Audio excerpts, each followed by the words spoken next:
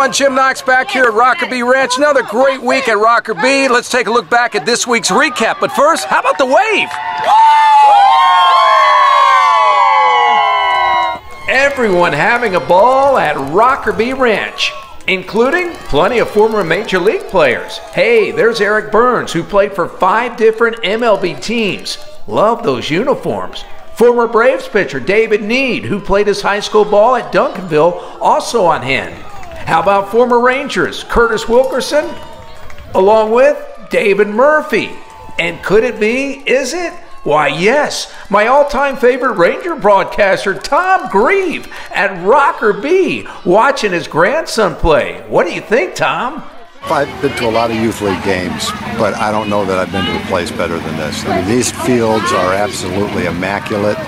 It gets better every time I've been out here. This is the best setup ever. We talked about that when we got here on Thursday, how this is like a field of dreams out here. I mean, I'm an older, 53 years old, and I've never been in a place like this. First time we've ever been here, and we're really enjoying it. Beautiful fields, beautiful environment, love it all. Moving on, the 11U Texas Title Home Run Derby featured a big crowd and big hits. Look at Brett Rieger swinging it.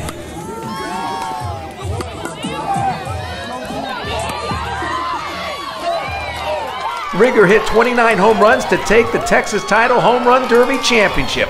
With the win, Rieger wins a brand new Baker bat.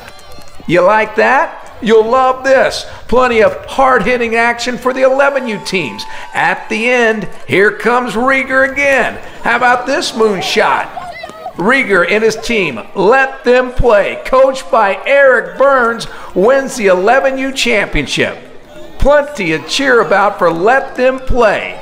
So Let Them Play wins the 11U Gold Division, while Texas Edge takes home the Silver Division.